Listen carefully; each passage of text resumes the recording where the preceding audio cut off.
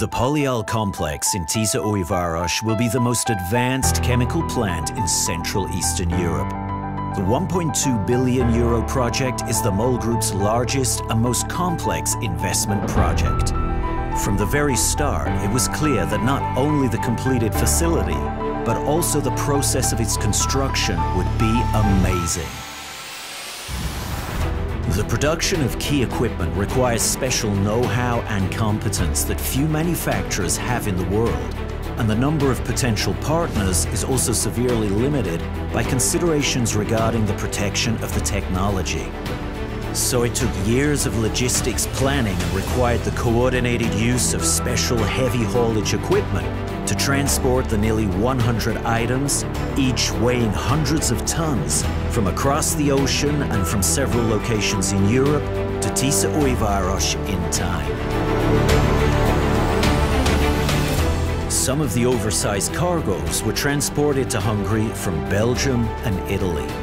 Items that could be transported by road were transloaded to heavy haulage trailers at the Győr and Budapest ports, and it took the special convoys several days to get them to Tiszaújváros.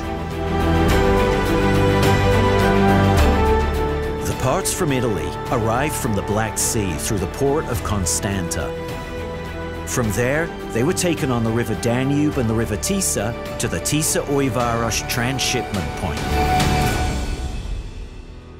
The part of the plant that will produce the Polyol final product was first built in Thailand. Then, like a giant Lego set, it was taken apart. The modules were transported halfway across the globe by ship, which took 4 months, and were assembled again in Tiszaújváros. The unloading of the cargo transported by water posed another incredible challenge to the experts.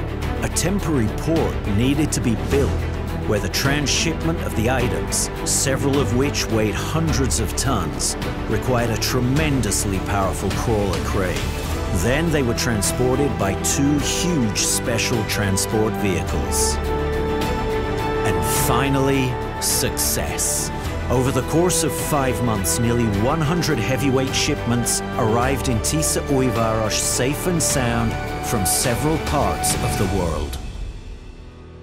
Despite the low water levels, borders closed because of the pandemic, the complexity of the task, and the risks involved in the prefabrication process in Thailand, the transshipment project was successfully completed, thanks to the hard and high-quality work of our committed employees and partners.